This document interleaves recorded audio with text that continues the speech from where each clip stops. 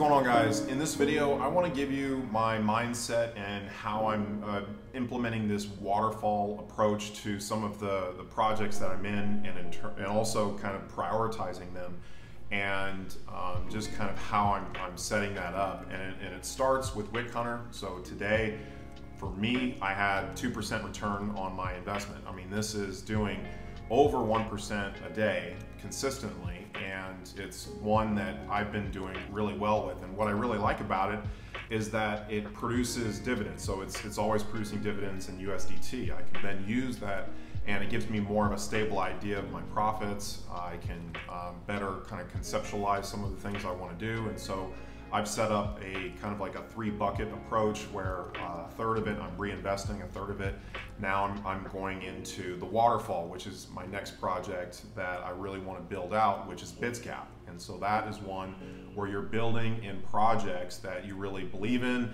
You're not necessarily that concerned with price, and the way BitCross works is it's going to be producing dividends in those tokens inside of your own exchange account. Now, when you start doing a lot of these, the best way is to set up multiple accounts, and you want to have a little bit of a process and method for that. And so what I've done is, my preference is Brave browser, and you can set up multiple profiles, and you can set these in different ways to basically organize, because you're going to have multiple Binance accounts and multiple emails if you want to set up multiple WickHunter accounts, which is what I recommend. Right now I'm running 6 accounts. I'm probably going to take it to 10 accounts. And so for today, like, I withdrew from my profits just right off the top of all of those accounts, and I consolidated them into one account so I know what I've been earning for the day. And so that process takes me about 15 minutes. It's about another 5 minutes to kind of shuffle around kind of some of the ideas and things I'm doing. Then I'm done for the day, and then I can focus on some of the next projects and researching things that are going on in crypto, and taking a little bit more of a proactive approach in kind of looking at those up and coming projects and what to invest in. And you can get a little bit of a feel for the market in trading. I'm probably not going to be doing as much of that. I mean, I was doing a little bit more of that before. I think that there's more of a opportunistic approach to trading, and also just setting low leverage longs on projects you believe in. So I think I'm going to probably be doing more of that approach, because I got burned shorting, and that was one where it can be really profitable if you're doing that right, but it's something where if you're using high leverage, then your positions can kind of work against you pretty quickly if you're in a losing trade. So the WickHunter bot has just been a much more consistent and profitable approach to trading, and I think that I've ironed that out to a point where it's not really putting in trades that I see that are eating up a majority of my balance, because that's essentially how you get liquidated in WickHunter, is if you have one token or one pair that goes kind of haywire, and essentially will take over your account. So one of the things that I've been looking at is kind of like a step system to the risk that I have in each of those accounts. And so the one that I'm going to have more capital in, I'm going to have less risk. I'm going to be banning a lot of the pairs that are recommended by the group to ban. And so I'll leave a link in the description below for the list.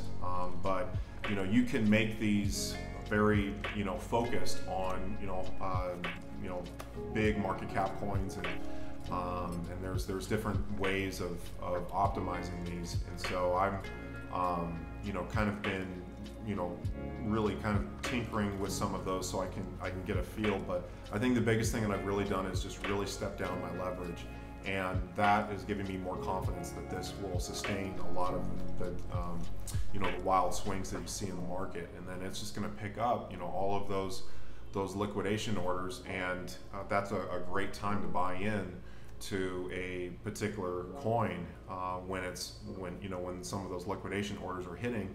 And with the setup that I have, and how I've kind of layered in the DCA, because essentially that's what it is. It's a DCA bot, dollar cost averaging bot, and there's many of them available. So there may be one that I use in the future that has maybe a better system or setup. This one is the one I've been working with right now, and it's the one that's been working for me. So I'm going to continue to kind of learn about it and tweak with it.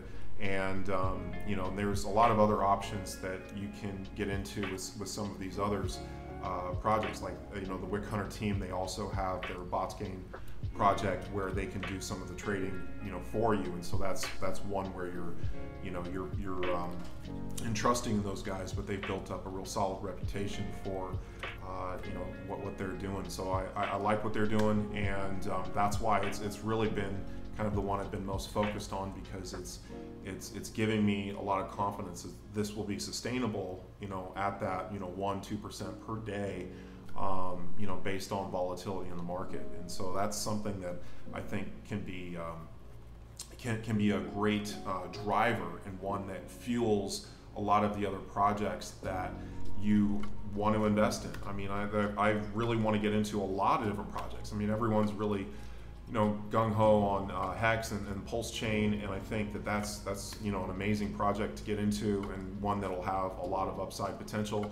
There's you know, a lot of other up-and-coming blockchains that I think will also be ones that have a lot of potential, and those are projects that I want to invest in. But if you don't have, you know, something that's earning you passive income that you can use to then invest in some of those, even at a smaller level, you know, that's kind of the thing that you're missing. And so that's why I've been so focused on some of these trading bot projects, and using those as a means to build your you know, your passive income, so that you can get to a point where you can invest and play around, and maybe throw a few $100s here and try a little bit of trading, but you know, managing your risk and that sort of thing. So that's just kind of been my mindset.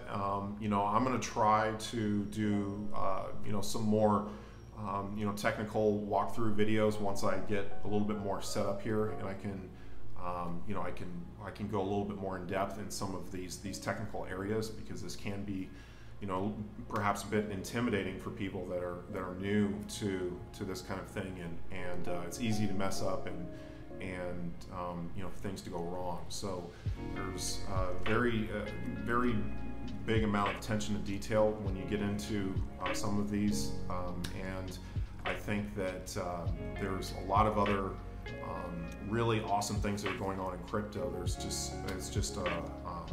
going to become you know, very interesting over the next several years, because there seems to be a ramp up in adoption. And I think that, you know, you look at, like, you know, some of the price predictions. I think most of the guys that are out there that, you know, have a lot of respect, they're all bearish. They all think that this is you know, this is eventually going to come down. You know, and we were starting to see a lot of those signs with Bitcoin at 30K, but then once, you know, we really started to see a little bit of recovery. Now we're at 40K. I think things are you know, shaping up. It's hard to say that, you know, we might see a, you know, significant drop in the you know, in the near future, or you know, we could see a massive bull run. But I think one of the things that you can protect yourself from some of those, you know, price speculation things is by having some reliable things that you're invested in that are kind of allowing you to play in these more speculative markets when it gets into the actual cryptocurrency pairs. So so yeah, there's some more in-depth videos that I want to also do on the projects that I'm going to be investing more in. But I've been really interested in, you know, in Luna lately. I've been kind of looking at that, and it's interesting what they're doing with the stable coins. It's kind of like a really interesting solution to some of the decentralization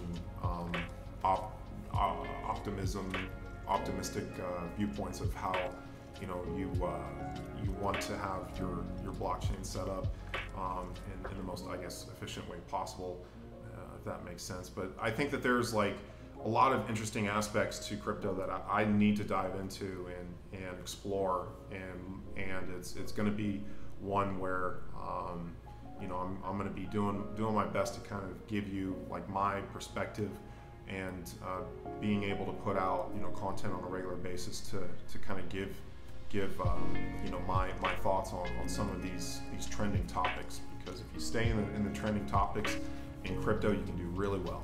So anyways, appreciate you guys, and I'll be sure to be doing a video here on a pretty regular basis. At least that's my hope. So I'll catch you guys in the next video.